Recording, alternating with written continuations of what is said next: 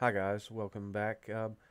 Or I was wondering about how to download this template, and it's been about a month or something that he's asked this, and he couldn't quite figure it out. So I wanted to do a quick tutorial to show what it would take to download this. Now, True Barkhorn originally uploaded this template, and it's pre 1.53. Now you go to this replay, or I'm sorry, that link, and don't click the download button.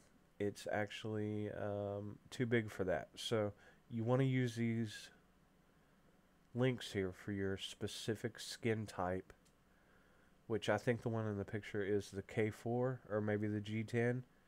Either one. I'm going to go ahead and do the G6 just for example's sake. You click this, it takes you to Mega NZ,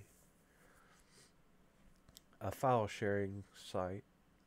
Now, the problem here is that a lot of times a big red button captures your attention. Most people don't use this. It's only for people that have that particular app. Go to that one to the right that says use your browser to download. Now, it will take longer. I think it took me about 3 minutes to download this file. I'm going to jump cut here to when it actually downloads and what it'll pop up with the thing here. Now, this will give you the option to save or open with your browser. So save the file,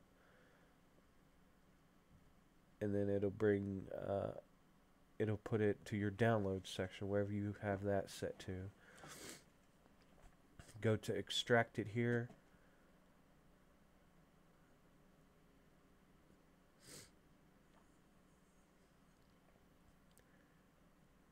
Okay, and there's your PS file, PSD. Now, double click to open up in your preferred program that you have it set to, or if you don't have Photoshop, you can get plugins for GIMP to open them up in GIMP, or I'm not sure about Paint.net, but here we have the file.